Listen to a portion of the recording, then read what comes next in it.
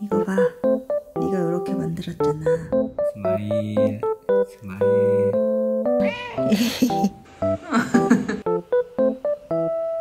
진짜?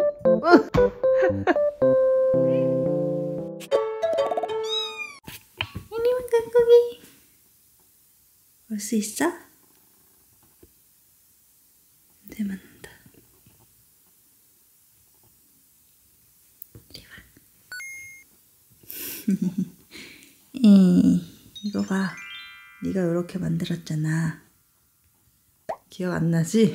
그때는 너도 네 정신이 아니었을 것 같아. 일 다 했어.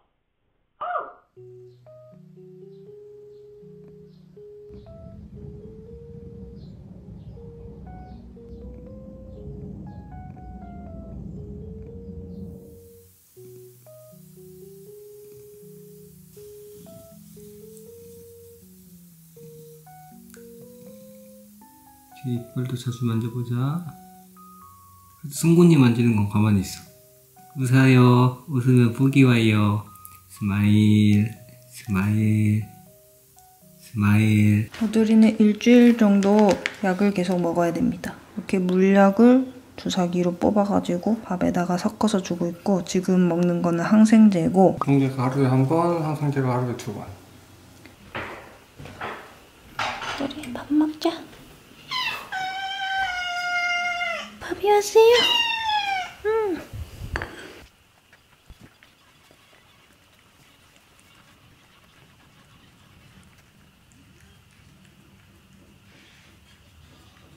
약을 참 맛있게 먹은 고양이.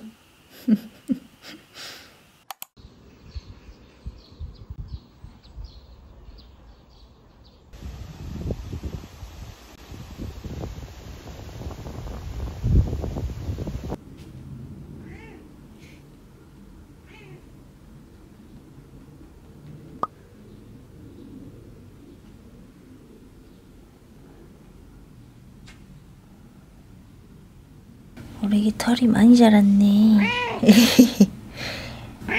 야, 사자예요? 맹수예요? 귀여워. 어그부츠.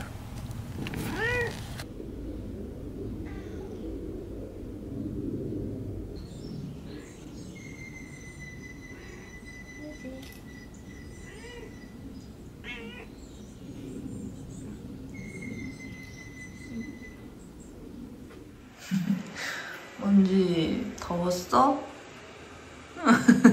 내가 살 빠져가지고 납작해졌어요. 원래 아주 입체적인 나이였는데. 어우, 귀 뜨거워. 더웠구나.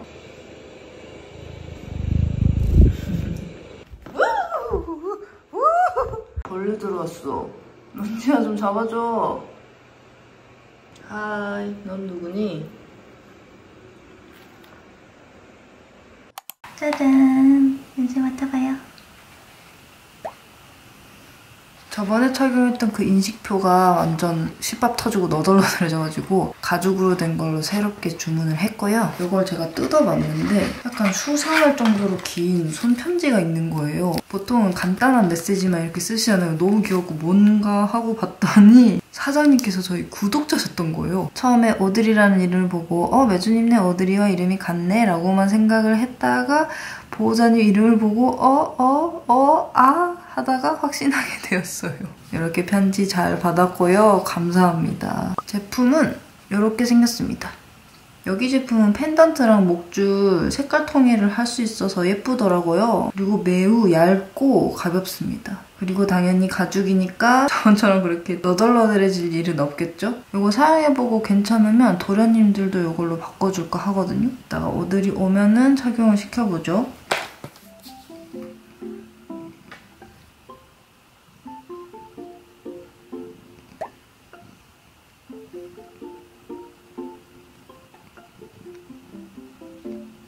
착용 완료.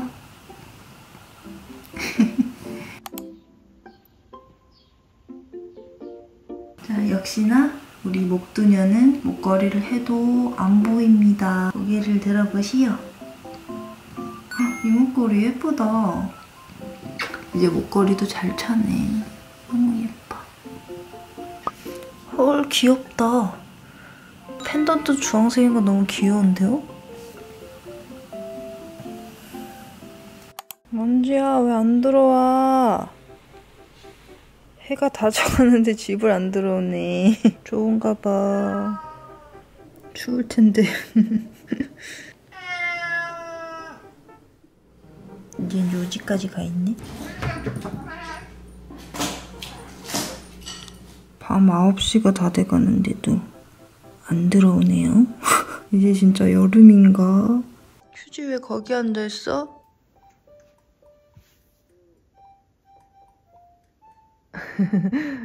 좋아하네.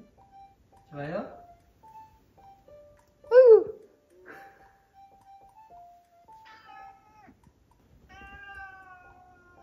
욕하지 마. 어색. 근데 나 요즘에 휴지랑 같이 자. 진짜?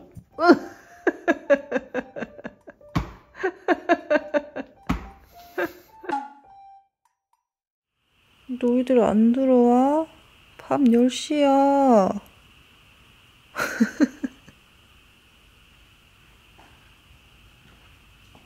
여기 들어와?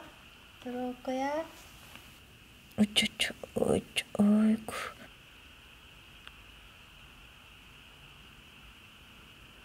아, 진짜로 뭐 하는데. 야, 밥 녹이고 있잖아. 아니, 그 안에서 뭐 하냐고. 진짜 미치겠네. 일단 나올 때까지 기다려볼게요. 이제 나와. 그렇지. 저기서 밥 기다리는 중.